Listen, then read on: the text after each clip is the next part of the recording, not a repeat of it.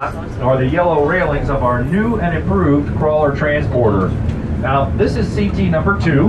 CT2 sat inside the vehicle assembly building for the past 4 years. Yeah, it was being upgraded for the new SLS program. The reason for the upgrade is that our crawlers were capable of lifting about 20 million pounds total. Well, the new SLS is coming in at about 23 million pounds. So this crawler got everything mechanically and hydraulically done. Every moving part has been changed on that crawler except for the skeleton itself. And it looks like they're getting ready to take it out for a ride. They do that about once a month. Take it out to the launch pad and back again. Ahead of us. Now this is one of the